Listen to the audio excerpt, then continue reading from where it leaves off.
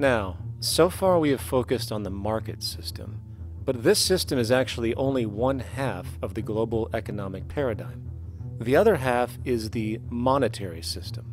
While the market system deals with the interaction of people gaming for profit across the spectrum of labor, production, and distribution, the monetary system is an underlying set of policies set by financial institutions which create conditions for the market system, among other things.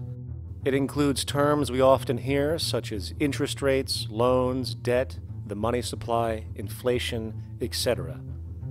And while you might want to pull your hair out listening to the gibberish coming from the monetary economists, modest preemptive actions can obviate the need of more drastic actions at a later date. The nature and effect of this system is actually quite simple. Our economy has, or the global economy has, three basic things that govern it. One is fractional reserve banking, banks printing money out of nothing. It's also based upon compound interest. When you borrow money, you have to pay back more than you borrowed, which means that you, in effect, create money out of thin air, again, which has to be serviced by creating still more money. We live in an infinite growth paradigm. The economic paradigm we live in now is a Ponzi scheme. Nothing grows forever. It's not possible. As a great psychologist James Hillman wrote, the only thing that grows in a human body after a certain age is cancer. It's not just the amount of money that has to keep growing, it's the amount of consumers. Consumers to borrow money at interest to generate more money, and obviously that's not possible on a finite planet. People are basically vehicles to just create money, which must create more money to keep the whole thing from falling apart, which is what's happening right now. There are really only two things anyone needs to know about the monetary system. 1. All money is created out of debt. Money is monetized debt, whether it materialized from treasury bonds, home loan contracts, or credit cards. In other words, if all outstanding debt was to be repaid right now, there would not be $1 in circulation. And 2.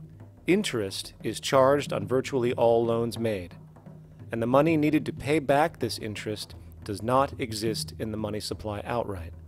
Only the principal is created by the loans, and the principal is the money supply. So, if all this debt was to be repaid right now, not only would there not be $1 left in circulation, there would also be a gigantic amount of money owed that is literally impossible to pay back, for it does not exist.